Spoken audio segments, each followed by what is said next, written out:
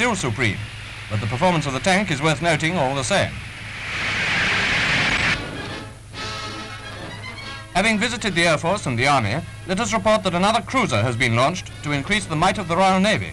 Christened by Lady Gumney, wife of the Lord Provost, HMS Edinburgh glides down the slipway at Wallsend on Tyne to her destiny in great waters.